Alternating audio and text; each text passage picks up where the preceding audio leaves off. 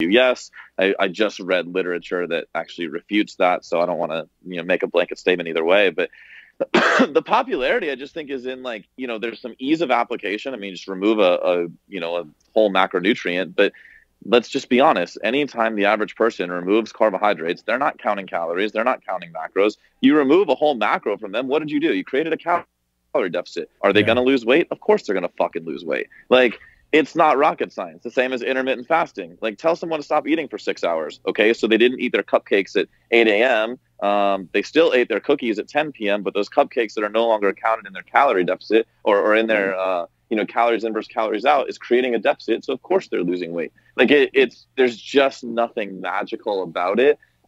You've got some zealots that have gotten behind it. But then you dig into literature and you start to see like long-term effects, and you see its application in current training protocols, and you actually see it becoming more detrimental than good. And so I'm not really a huge fan of keto in most applications. When you say more detrimental than good, what particular things are you referring to? Yeah, so I mean, agree or disagree, like Western or like current training modalities are at their all-time high relative to intensity. Yep.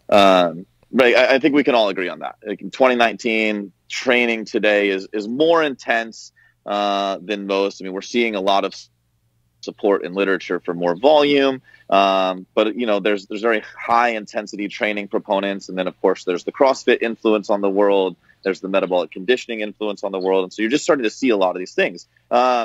All of those training intensities become glycolytic, right? At some point, like higher intensity training, metabolic conditioning, it's glycolytic activity. Period. The end. Like we can't like dispute that. That's fueled by fucking carbohydrate. And there's not anything in the ketogenic diet that's going to support fuel from that or recovery from that. And then you take that and you put it into a setting in Western culture today where, things are like stress is at an all-time high.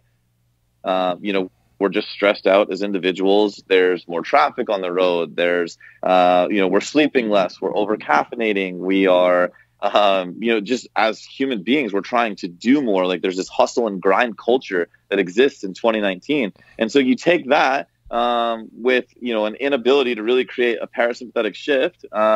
And all of a sudden you have a recipe for disaster with the ketogenic application to higher intensity modalities. Another topic we're going to cover in another podcast is kind of health versus performance. So I don't want to go too deep into that, but what's maybe some applications of keto? I think we see, as I think you agree with us and have seen also, like Instagram, YouTube, obviously one of the biggest influences on fitness culture right now. And a lot of these people that maybe have a lot of muscle or lift a lot of weight are now saying that they eat ketogenic style diets, and I tend to agree with you. I think 90 to 99% of these people actually aren't eating that style diet, and they aren't doing it for a long term, but that's a different topic for a different day of what people post and what they actually live. What are some maybe applications of keto that you might see? Is it a health thing? Is it a weight loss thing? Is it, like you said, I think there's fewer applications than people think. It's not a broad stroke, but there are some applications, yeah?